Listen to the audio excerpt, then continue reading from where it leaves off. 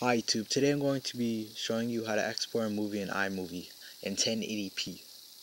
Sorry for any static you hear, it's because I'm using the built-in mic on my laptop, so it might not be as crisp as I hoped it to be.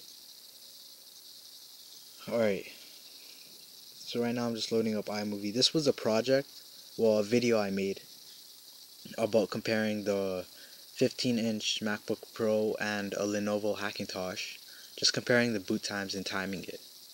If you want to see, I'll put it in the left hand screen if you want that. Alright, so normally when you export a movie, you just go to export movie, but it does not give you the option to export in 1080p. It only gives you the 720p option. If you want to go by that, all you have to do is go export using QuickTime. And then some people on YouTube would say to change the file to MP4, but when I do that, the video does not come up as crisp. So I just keep it as QuickTime, as a QuickTime movie. Then I go to options. Then I change the resolution size of the screen to 1080p because by default it's much higher. Alright. And then you just click OK and then you start.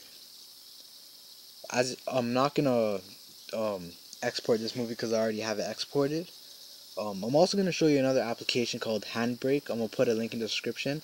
What it does is after you're done after you're done exporting the movie, it's gonna be it's gonna be like a big file. So when you upload it to YouTube, it's gonna take a very long time, and if people are watching it in HD, it's gonna be like very laggy.